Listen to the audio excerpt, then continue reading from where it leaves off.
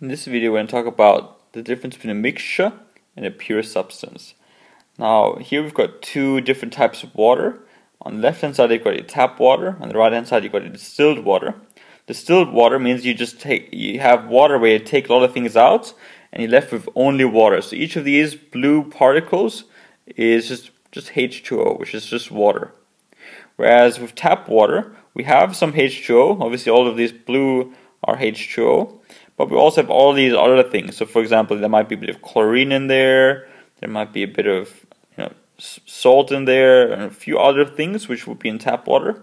So, tap water is something we call a mixture because there's not just water in there. There's all these different other things in there. That's a mixture. Whereas distilled water, where we've taken out all the other things, that's called a pure substance. A pure substance, because there's only one substance, is pure, it's only one in there. So make sure you just have an idea of what a mixture is compared to pure substance. A mixture is where we have lots of different types of particles in there.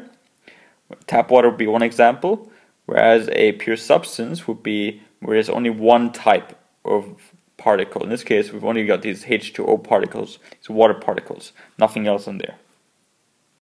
Now, one type of mixture is something called a solution.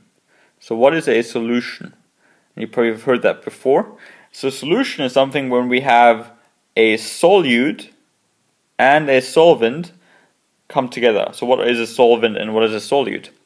Well, in this case, a solution is sugar water is our solution, and a solute is something that dissolves. So for example, sugar is a solute because sugar can dissolve. So sugar would be one example of a solute, and a solvent is something that does the dissolving. So in this case, one easy example of a solvent is water. So our solvent is water and our solute is sugar, and if we combine those two, if we bring them together, they mix together, and what happens is we create a solution. We create sugar water, right? So a solid dissolves if it's put into a solvent. So sugar dissolves if it's put into water, and that creates a solution, which is a mixture between a solute and a solvent. Right? So just be aware that a solute dissolves if we put it into a solvent. So a sugar dissolves if we put it into water.